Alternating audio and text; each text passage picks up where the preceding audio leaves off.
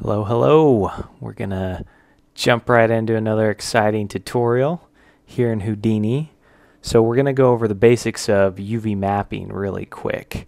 And to demonstrate what UV mapping is, I'm gonna drop down a little test geometry inside here. So I'm gonna drop down the pig head. So we see this pig head here. It has some nice texture around the nose and some color where it needs to be. Shift W to undo that wireframe. So we see that this is textured. Well, how is it textured? I'm going to drop down UV quick shade, and this will reveal the UVs that are on this model. So you see these squares correspond to an actual 2D plane where the textures are painted. So if I hit space 5, you can see where they line up. So if I was to hit I'm going to go back to space 5. I'm going to hit S, so I'm selecting, or you can click there, and now hit 4 so I can select these polygons. You see, if I wanted to, draw on the top of his nose there, I'm going to hit space 1 to go back here. You see that this D5 and 4, they correspond to this area right here. Look, D5 and 4. So basically, imagine if you skinned the pig head and laid out each piece of his flesh. Sounds great, not for vegans, but for anybody else, and we would put it right here. That's the basics of how UV mapping works. Now, a lot of tutorials I see like boxes or other things that are UV mapped, and I think that's great, but it's kind of easy, so it doesn't really help. But hopefully this will help, because we're actually going to try to UV map the pig head. So I'm going to clean this up right here. So I'm going to remove the attributes. So if I middle mouse click here, we see, and space 5, there are no more UVs there. So what I'm going to do is drop down a UV flatten node. Now the UV flatten node's pretty much the only node I use for UV mapping here in Houdini. Makes it really easy. All you've got to do is on the seams here, click this and make sure your wireframe is kind of turned on. So if you hold down Shift and the W, you can see that. And we're just going to start cutting out as if we were to skin the pig here. So I'm going to Shift, double click, and that makes a loop around here. Shift, double click here. The reason it makes a loop is because those edges were connected in a sequence. So you can't just click anywhere arbitrarily and it's going to make a loop where you'd want it. That just happens to be the case for this model. So I'm going to make some more cuts around the ear here. And then I'm going to maybe cut inside the mouth here, and double clicked that. Let's see. Double clicked. So I'm just making these cuts, and you can kind of practice making your own cuts as you go to see kind of what works best in a particular situation.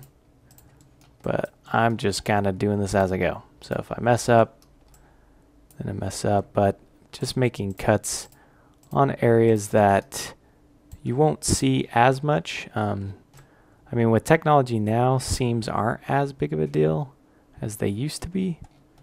So these are seams, these edge cuts that we're making.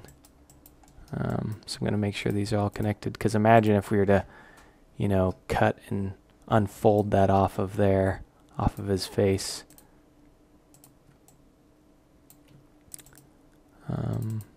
Gonna just cut around here. So let's see where we're at right there. So I'm going to hit enter and then hit space 5, and we see that it's unfolded, but we actually need to compress it into this one space. So I'm going to drop down the UV layout, and I'm going to click scale island. So now it's kind of laid out and it's UV mapped. But if I drop down to UV quick shade, we can kind of check how our UVs look, and we got a problem here. So you see how these boxes are smaller and these boxes are giant and enlarged? Well, if you were to drop down, let's say, a grunge texture on this 2D plane, it's going to make it look really magnified here and really high resolution there. And that's not going to be good for your textures. So we want to jump back in here and finish up making cuts around those big square areas in order to avoid those problems. So I'm going to make some cuts where I see fit. And by no means are these the perfect cuts or the best cuts. I'm just doing this super quick.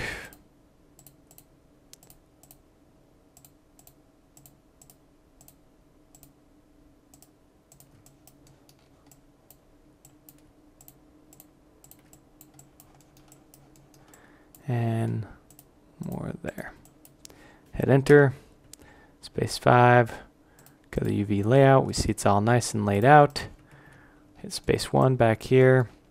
We see we're getting there. We've got some more even squares around here.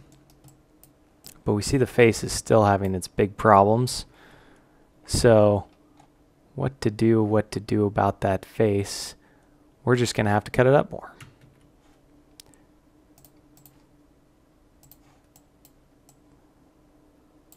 So we see this is probably an issue right here. Gonna cut that so then it could unfold a little bit easier. Let's check that. Bam. Helped it out a lot more. And lastly, what we could do is go around the ears and cut those a little bit better because we're getting some stretching problems here. So that's what we're going to do. Going to cut the ears there. Cut the ears there, and hopefully that does it for us.